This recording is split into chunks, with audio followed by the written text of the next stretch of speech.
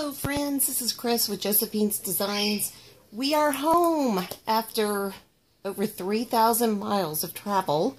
We are so happy to be home. We had the absolute best time while we were gone. And in the words of my husband and Dorothy, there's no place like home. So we are so glad to be back. I wanted to do a couple of videos, just really quick ones, of some goodies that I found. If you are new to my channel, welcome, welcome, welcome. This is a channel mostly about crafting and planners and things like that. But I also just went to a work conference, so I wanted to share some goodies that I have absolutely loved, where I found them, and how I'll utilize them in my business. So the first thing I found, and I have been using these for a while, are these incredible sticky note tab notebooks. They're by Ready Tag. I bought them on Amazon. And hands down, I carry these everywhere. These were invaluable when I was taking notes at our conference. I absolutely, highly recommend these. I found someone on Amazon, and I ordered, 6 of them. So, I'm hooked. I made sure to order more before we left the conference because I had one. I don't know where I found it, but point blank, that was a tool I used the whole time during the conference. We were given huge 3-ring binders, and it just wasn't enough. We also had notebooks. Each of us took a, let me see. Let me grab this one. This one was my husband's. But I think I shared these before in a video when I bought them in a work haul. And we took copious notes throughout the conference. So, I wrote a lot more than my husband. But anyways, he was so cute.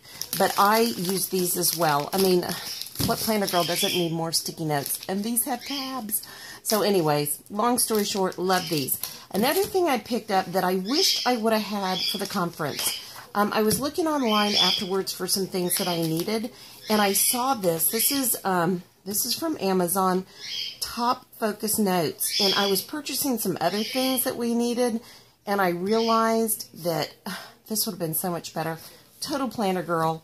I would have taken my notes here, I would have put my highlighted information here, and I would have summarized at the end of the day. Okay, I'm going to make sure that's all in frame. Sorry, guys. But long story short, love it. Date and purpose. I can't wait to use this for the next conference. Our conference was 4 days jam-packed. So, there was no time to wait. There was no time to chat. It was amazing. The company that put it on did a phenomenal job. They opened and closed in prayer, which was I love that. And, we met, our connection list is huge. And some of those people, I hope we stay friends with for the rest of our lives. It was the most generous group of people that literally shared whatever tool or resource that they had. We weren't in competition with each other. We were there to encourage each other, and that was fantastic. Our businesses will be opening end of the summer, first of fall. We had hoped to open in July, but licensing takes longer than what I had thought it was going to take. And so, anyways, but phenomenal conference, phenomenal speakers, phenomenal preparation. And we had even down to the hotel was a Marriott. And they went out of their way to make sure that one of the days they claimed they didn't do much for the vegetarians. So they went out of their way, and on the last day made us a special meal. I mean, really? That was just above and beyond. And we were in Bradenton, Florida. Gorgeous place. We went to an amazing restaurant. If you're ever there, go to O'Brick's, I think is how you say it. The manager there was phenomenal. We absolutely thought the food was amazing. It's a restaurant and bar, and of course we ate dinner at the restaurant, and you can even sit outside. And but the amazing thing was, we went the first night, and not many people were there, so we really got to talk to the manager a whole lot and the waitress. And anyways, we were going to go to Florida, Disney World in Florida, in Orlando. We ended up not going. because my girls were so sweet to me. They knew I wanted to go to Clearwater and to the aquarium there and get to see Winter from Dolphin Tales, if you haven't seen that. They do a lot of work with special needs you know, special needs patients and clients and post-traumatic stress. I mean, it is amazing the work they do there. And of course, I was in hog heaven and anything to do with the dolphin. And but we went there for the day, and my girls begged my husband to drive all the way back to O'Brick's, and we ate dinner there. The manager was so sweet because we thought we were going to even change hotels and go to another city, go to Orlando. And he goes, I thought you guys were you're going to start making your way home. And we said, well, actually, we fed my husband snacks so we could come back to a restaurant. And he was so tickled by that. He gave us a dessert. He brought us a dessert for the table. It was amazing. The food is phenomenal.